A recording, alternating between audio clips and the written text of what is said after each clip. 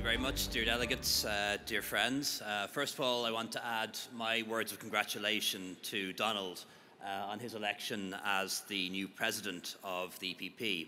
I think he's going to bring his skills, his experience, his wonderful personal manner with him to the EPP presidency, and I think we're very lucky that he agreed to stand and has agreed to become our president. So thank you very much, Donald. I'd also like to congratulate our Croatian friends in the HDZ on organising a really excellent Congress. And also to wish Andrei and the Croatian government the very best of luck in taking on the presidency of the European Union in 2020. As a small country, I know what an enormous job that is and an enormous burden it is too. But it's also a great opportunity for Croatia. And I know that during that 6 months presidency, you'll be responsible for dealing with some of the most important files in front of the European Union. Most likely the departure of the United Kingdom from the European Union and us beginning talks on a future relationship. And we want that new relationship between the EU and the UK to be as close as possible in terms of trade, security, and also political cooperation. And also you'll have a really important role to play in negotiating the MFF, the new budget for the European Union. And we all have enormous faith in Croatia and the Croatian government and the HDZ to organise that presidency and run it well. I know you're going to do that.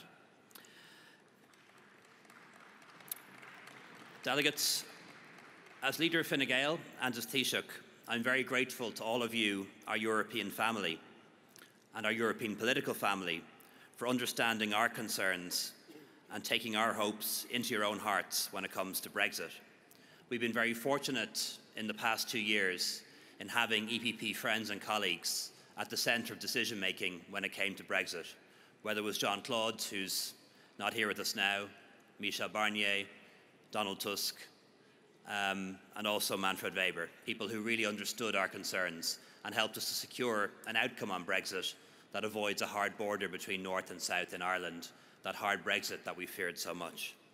I know you've listened to a lot of speeches today, so I'm going to be very brief and really just make three brief points.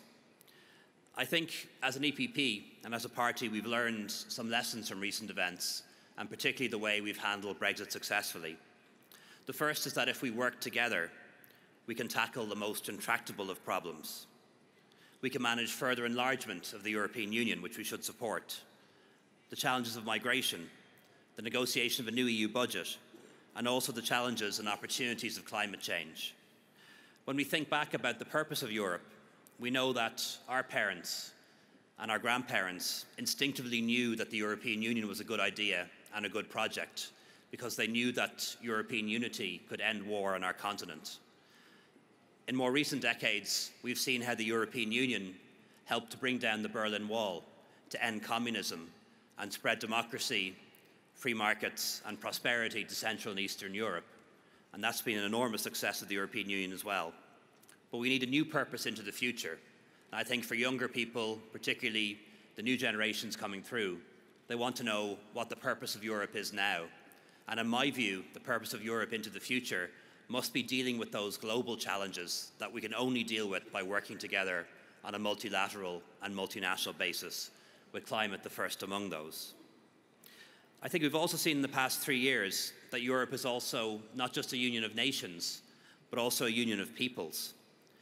And us thinking together and working together and supporting the European way of life in the way that Manfred so ably described it earlier, we can make sure that Europe is truly a powerful force for good in the world, something we can take forward into future negotiations on other issues, relations with the US, with China, with Russia, and our neighbours in the Middle East and Africa.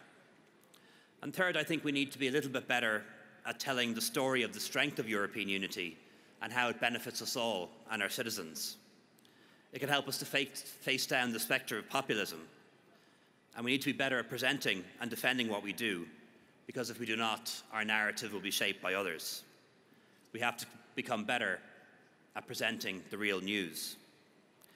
30 years ago, when the Berlin Wall came down, the world saw that nobody could set the boundary to freedom or democracy, to say, thus far shalt thou go and no further.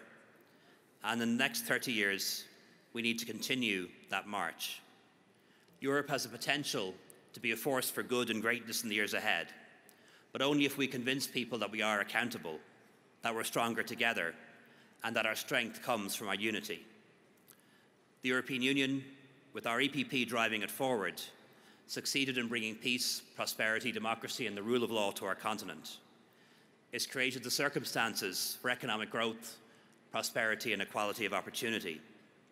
So let us drive on to the next stage of an ever more united, inclusive, and prosperous European Union. Thank you very much.